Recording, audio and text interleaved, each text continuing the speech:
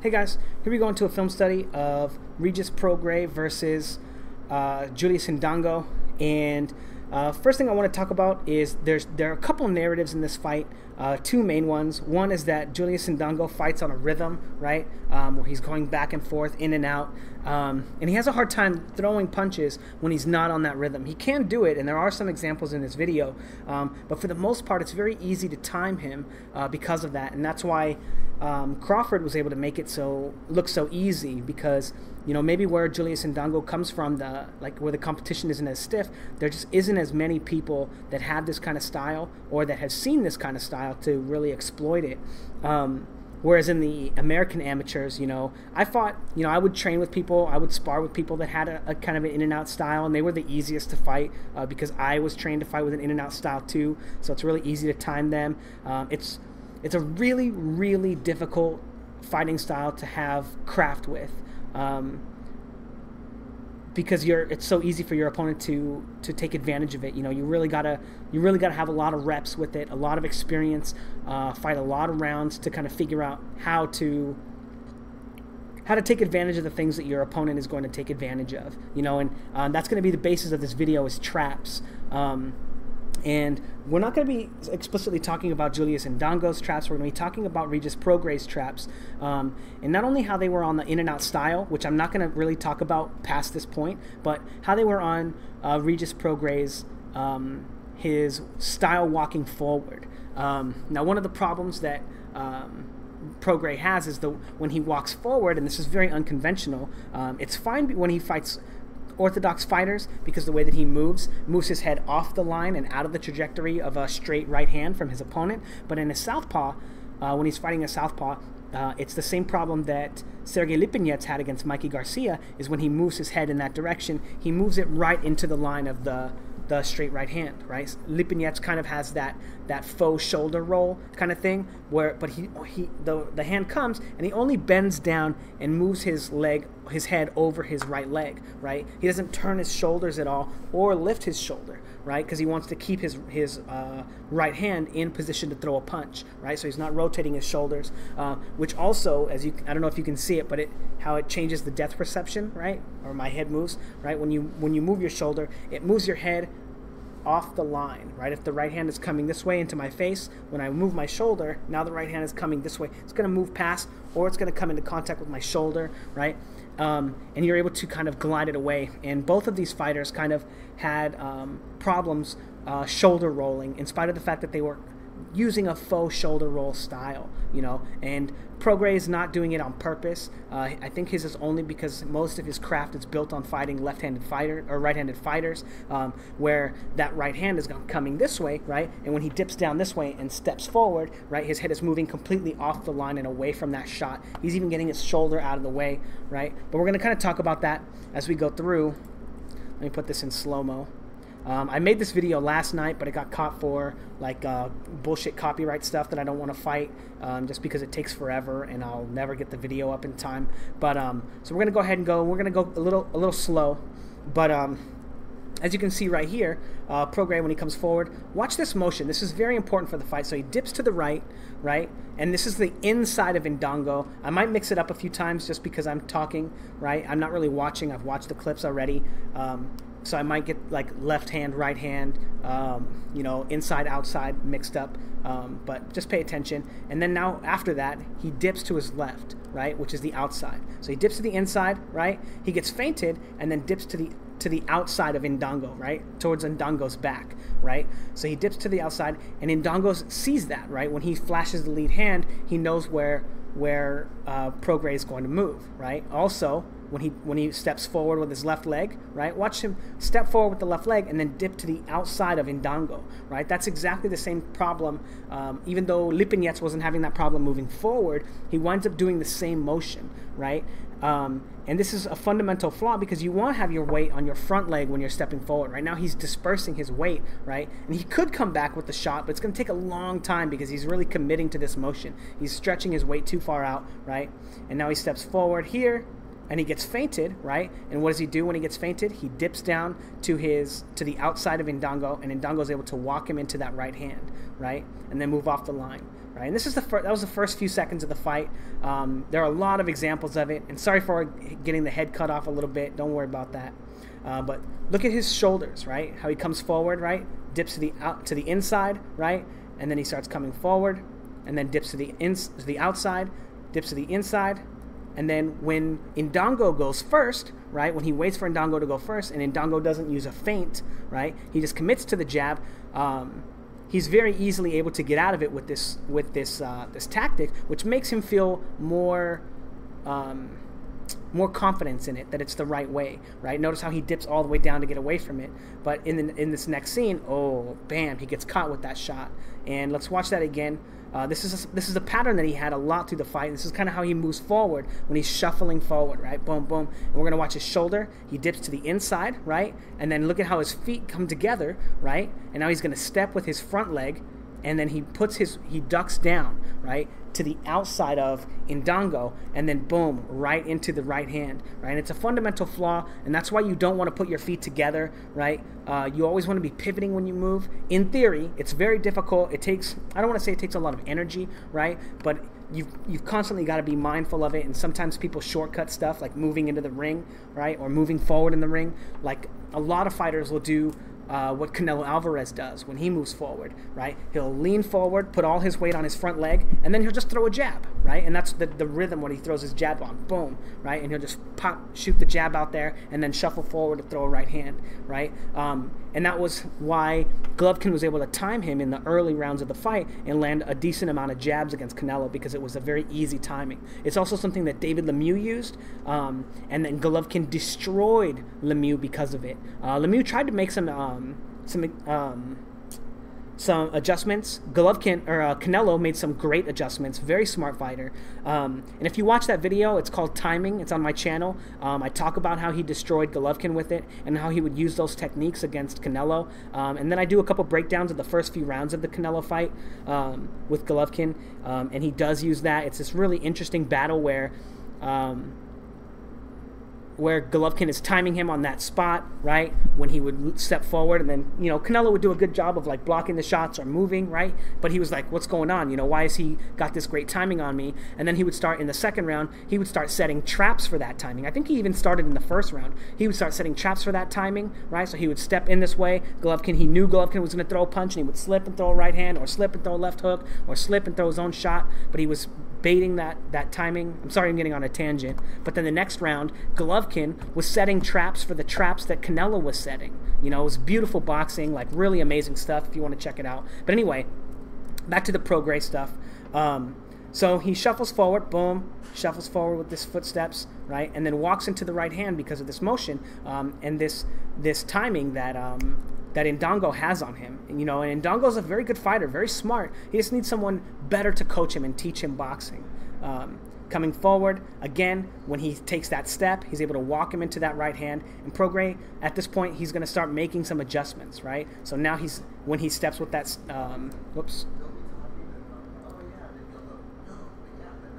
Okay, so now he steps with that step. And notice he doesn't dip down like this, right? He's trying to keep his head up, and he's trying not to fall out of position into those right hands from Indongo, but now he's getting stuck with the jab, right? And this is going to be very important later, right? But notice how he stays up this time. He doesn't duck down, right? But he's going to make some adjustments. Now he steps, and he moves to the outside, and look at how he's able to get away from that jab. He doesn't walk into that jab of Indongo, right? Now he does dip down after, right? Good defensive responsibility. He understands that he missed the jab. The right hand might be coming after. Dips to his right this time when he's walking forward and not dipping down onto his left, right? And boom, look at how he's able to shuffle right there, right, and get away from that right hand. So let's watch it again. Boop, dips, and now Indongo expects him to dip down to the left, right, but he doesn't. He kind of shoots that jab to the body, you know, making an adjustment. Indongo also makes a good adjustment, throwing punches in combination, kind of catches him with that left hook. But let's go ahead and see where it goes from here. Oh, man. So the very next clip, right, he knows that he's getting timed on that front foot, right? So when he takes that step, he's expecting a jab, and Indongo's on that in and out style, so he can see it coming, right? So he tries to slip and get under that jab and throw a right hand over the top, but Indongo, boom. Indongo uses like good head movement and is able to get under that shot as it comes. Otherwise, it would have been a great shot and a great adjustment from Regis, right? Trying to get under that that right hand and not walk into the right hand, even though he winds up getting hit with both shots, right? Next clip, he takes a step, right? Sorry for going back so far. But the next clip, he's on that left leg, right? And notice how he takes a small step right here, right? He sees that Indongo's on the in and out style, right? He can time him, right? And he sees that jab is coming, and he's able to slip it, get under it, just a little, and then kind of take a long step forward and land a jab to the body, right? And I didn't really catch if it landed, right? But it's just how he's getting under it. He's making adjustments. That's the important part, right? Don't say in the comments whether he lands it. It's not important. Please, oh goodness. I know I'm asking for it by saying don't, but anyway.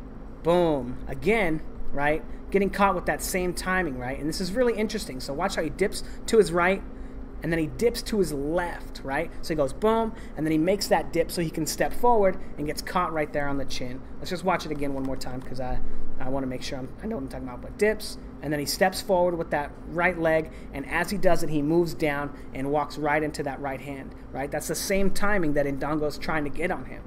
Now he... Boom. Look at the adjustment that he makes right here, right? So Prograis has figured out that he's getting timed on that lead left leg. He knows it's coming. He knows the punches are coming, right? So he steps forward, right? And then feints like he's going to take another step in, right? Just like he shot that jab to the body. Boom. And he pulls back to get away from that shot. But Indongo does make a good adjustment again, punching in combination, kind of grazes him with that left uppercut thingy. And then Prograis finds out that Indongo is having trouble moving backwards and punching at the same time because he has to really set himself. He kind of gets him off balance really easily. Boom. Now, again, right, the in and out style from Indongo. He comes forward, right, and he can tell that Indongo's going to set up a punch, right, and this time instead of slipping the jab like he has been, right, Indongo sets him up with a left hook instead, right, but Prograis can see it coming, right. It's very easy to time Indongo, and he's able to read the punch really well as well, and know that the punch is coming on that same timing and close the distance. This is at the point where he's and he's setting, he didn't land a punch, right? But being able to close the distance on Indongo because Indongo is setting traps for that timing, right, is very important. Oh, now this is beautiful. I don't know if you guys caught this in live, right? But remember, watch that lead foot, right? So he lands that body shot. Now he's going to step with this lead foot, right? And now, usually when he steps with this lead foot, he dips to the left, right? So he starts stepping, right? And look at how he kind of feints it a little bit, and then he immediately shifts his head to the right, and watch that left arm, right? Boom, he was going to try to set him up for that straight left hand over the top. Boom, and he still does a little bit, right? But it's kind of delayed because he's already out of position, but let's just watch it again, right? And he kind of feints him, and because Indongo can't fight going backwards, right, he winds up being really off balance and gets caught with that left hand anyway. But a great adjustment and a great awareness from Prograis, understanding that he's really getting pieced up on that timing. Anyway, we're only halfway through the fight, so I'm going to kind of let this play a little bit. Again, really easy to time. I know I just said that shit, damn it. Really easy to time Indongo because Indongo has to set himself to punch, so he's able to slip that shot and then land a great body shot right here. And they kind of wrestle a little bit, he lands that body shot, and then there's the first knockdown or whatever. But boom, right here, right at the beginning of the next round, right? Beautiful boxing from Prograis. He slips to the outside, right? And then Indongo tries to time him, slip to the outside, and then step with the inside, right? Or slip to the inside, right? And then step with his right leg and slip to the outside, right? And Indongo tries to time him with that, but he ducks the shot and lands a shot like right to the chest, and then throws a combination. And again, Indongo has a hard time moving backwards, falls off balance again. The next clip, he knows he's getting timed, right? So he's going to start feinting, right? So he feints on that right leg, right? Then he pulls back. What was there, a counter? Then he shifts to the inside, feints again, right? Thinking that that's going to be the timing. Remember, he shifts this way, and then he steps this way, right? And puts his head to the outside of Indongo, and Indongo's been throwing a lot of punches right there. But now Indongo doesn't feel super comfortable. But watch what Indongo does here, right? Really interesting. He's going to make his own traps, right? So Prograis does find a way to get under that jab when he steps with that lead leg, right? Prograis is getting timed again, right? But he slips that shot, shoots his jab, But watch what Indongo follows up with, right? He takes that half a step back and tries to catch him with that left hook, right? And that's because of this scene right here, right? Prograis pushing forward with that jab, boom, and then he takes another small step right here and throws that combination and puts him off balance, right? So now when that stuff is coming, Indongo's already made an adjustment, right? Boom, take that half a step back, and he comes with this right hook, right? We'll see where he goes with that in a second, right? Controlling him with the lead hand. Boom, feints him. Moving back, moving back. And this is like one continuous clip from the fight. Now he feints him. Oh, man, we'll watch it again, right? So watch Prograis' lead leg, right? So right here, he's taking a step, right? He's taking a step with his lead leg. Usually he'll duck down, right? Or he'll come with the jab, right? And Indongo feints him with the lead hand, and Prograis ducks down, and then he starts taking a second jab and taking a second step, right? And walks right into this left hook of Indongo. Now, it's not a super clean punch, right? It's the first time he's landing it, but he set this up off of Prograis' rhythm and how Prograis was making adjustments to the tactics that Indongo was using in the fight, and he winds up piecing him up with the combination right there. Beautiful boxing from Indongo. Very smart fighter, you guys. Very underrated. Again, the same combination. I have that clip in there on accident twice, but immediately slips to the inside and then rolls to the outside, comes forward with that jab, and then takes a step back, knowing that that right hook is coming this time, right? So Prograis already making an adjustment. Coming forward, ducking all the way down, getting away from it. And the reason he's able to get away from it this time is because he's taking a small step right here, He takes a small step, Indongo feints him, right, instead of committing to the first shot, right, with the jab, right, and Prograis reads it really well and gets under it. Now, Prograis tries to follow him backwards, right, because he has figured out that he doesn't fight very well backwards, but Indongo's already been able to reset himself right here and catches him reaching and pieces him up with that uppercut. Boom. Now, one of the reasons this is so bad for him, not only does he put his head down really far, but look at how far he stretches his weight, right? Watch his back leg and watch his hips right now. Boom. Look at how off balance he is, and how his back leg can't even find a place to rest, right? Because his right leg, because of the way that he plants his right leg when he's shooting that jab, right? And he winds up getting pieced up. You know, it's probably a worthwhile trade for him to land that body shot against Indongo, because Indongo's not the greatest puncher, right? But anyway, only 2 rounds of this, and we're at 17 minutes. That's how dense this fight is. There's just so much action going in, but stepping on that lead right leg, right, shifting. Now, I love this right here, right? So, not this right here. So he slips, right, slip to the inside, right, and then slip to the outside, takes a small step, but he's feinting, right? See how he feints like that, like he's going to shoot a shot? He understands that this is the timing that Indongo was looking for, right? So he kind of uses it, he kind of tries to use it to bait him into something, but then he does wind up walking into something else when he shuffles forward, right, and takes himself out of position to punch, and Indongo flashes that lead hand, right? Remember the other time where he was just taking a small step and doing it, he was able to get it completely away from the right hand. This time he's shuffling forward, right, so that he can move the lead leg forward and winds up walking right into a right hand, you know, and that's a fundamental flaw because of the fact that he probably spends all his time training against right-handers, doesn't have a lot of experience against left-handers. Right there.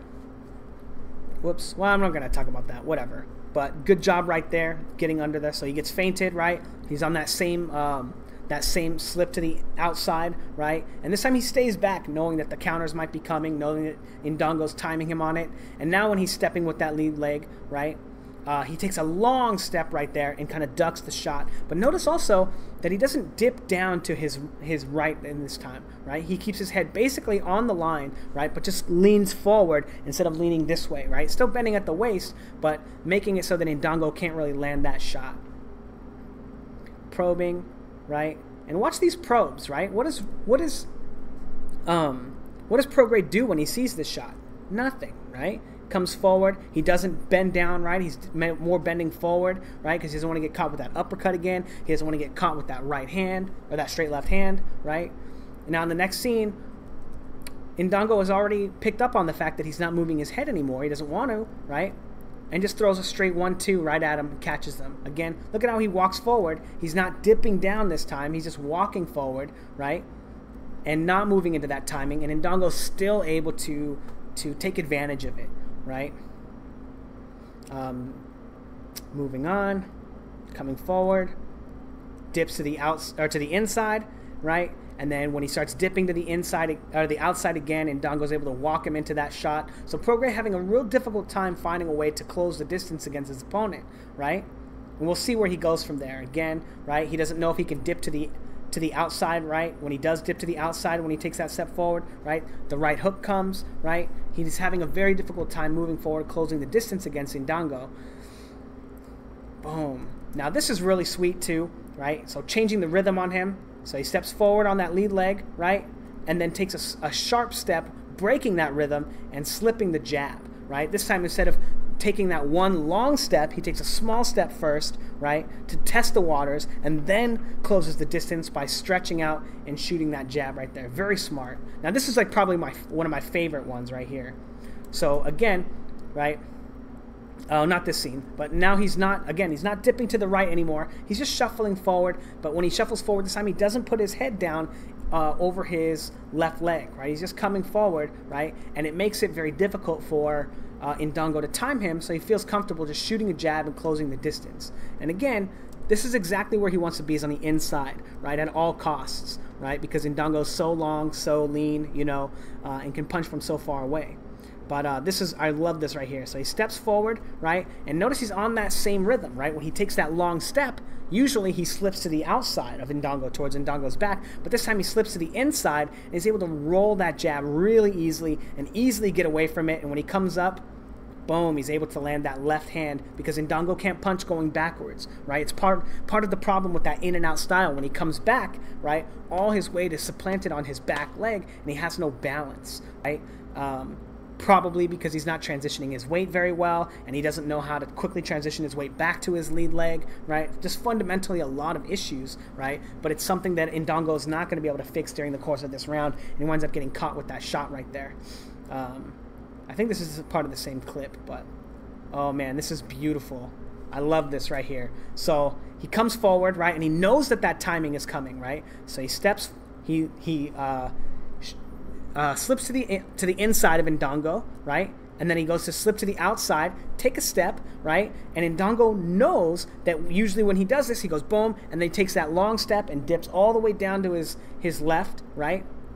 And this time he does it, and he keeps his head on the line, and instead of moving all the way to the left, right into the path of Indongo's straight left hand, he slips, right, and comes straight in with the jab, and is able to close the distance right here and just start landing some great body shots. And that one didn't look the greatest right there, but it's not important. And again, right after, actually it does look pretty good. He's able to get under that right hand, or that left hand, because he knows it's coming off that timing when he takes that long step, and continue closing the distance so he can land some body shots and fight on the inside. You know, some really great stuff. Now, this is actually my favorite part of it, right? He's here, he's on the outside, right? Now he has to work his way back in, right? So he slips to the inside, then he goes to fake like he's slipping to the inside, or to the outside. Jesus. Let's just go back real quick so I don't mess this up.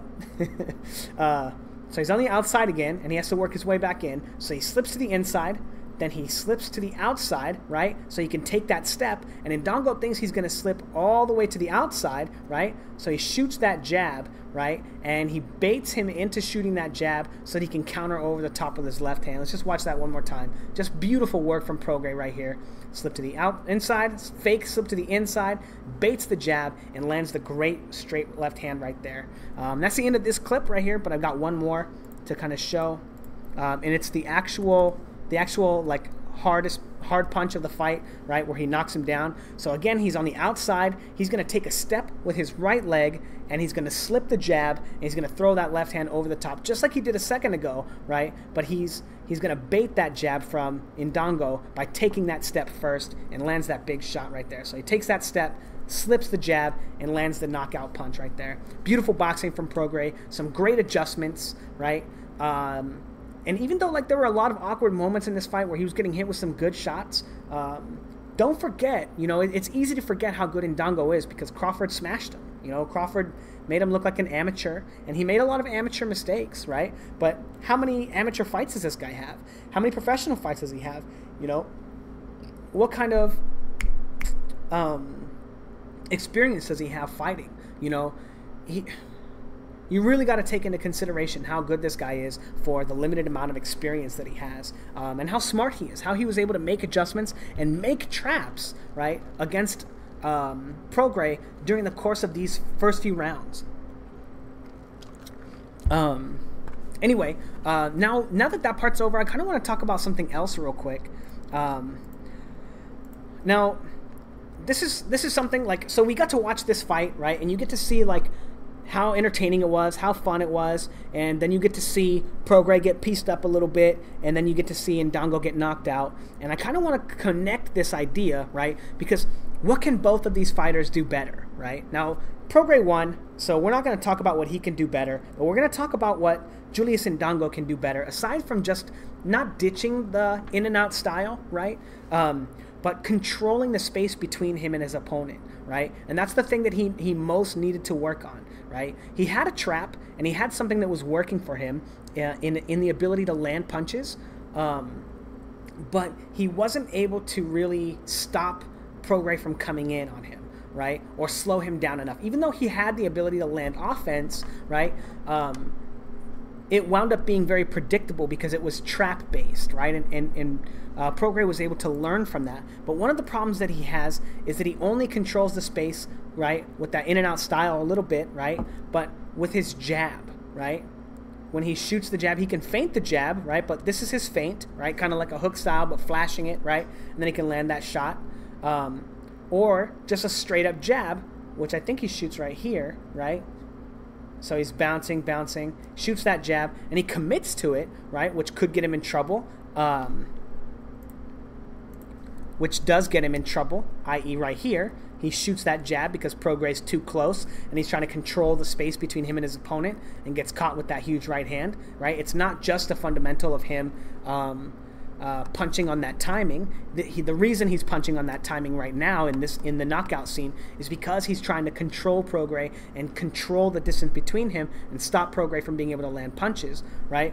But going back to this, that's one of the problems that Indongo has, is that he only knows how to control the space with his lead hand, right? He doesn't know how to feint properly. He doesn't know how to probe, right? And he does do a little bit of probing. Let's see if I can find it.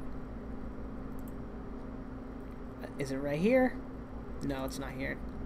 It's right here, right? So he's coming forward, and he shoots.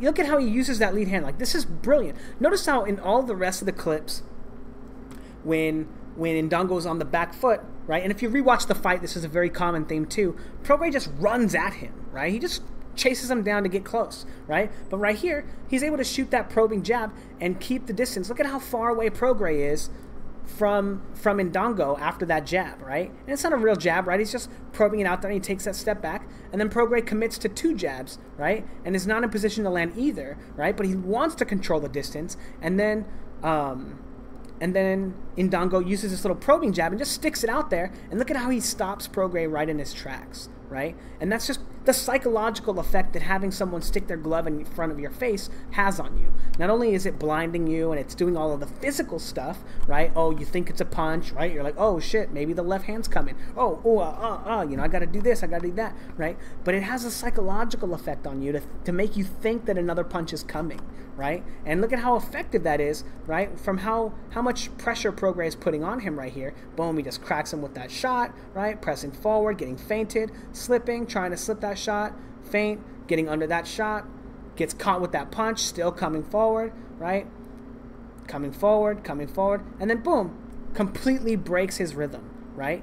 Just by sticking his glove in his face, right? And that's the reason why you need to control the space between you and your opponent with something other than a punch. And if you go back and you watch my Julius Indongo films, not Julius Indongo, my Sergey Kovalev Shabransky fight breakdown, the post-fight one, you'll see that Shabransky only has one way to control the space. Now, I'm not talking about maintain distance, right? A lot of people think you want to control the distance, right, by having your opponents basically always like at the tip of your punches, right? So in theory, if you have an 80-inch reach and your opponent has a 75-inch reach, as long as you keep them at that range, there's 5 inches of punching space that you have, where if you had lightning fast punches, you could just be constantly going like this, ha ha ha, look, he can't get into me, right? But that's not what it is. It's not, that's not controlling the space or controlling the distance.